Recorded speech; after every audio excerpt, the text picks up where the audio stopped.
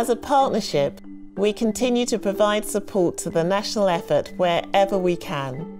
In the past 6 weeks, we have doubled the number of Waitrose home deliveries for those that need it most. And we recognise that more needs to be done.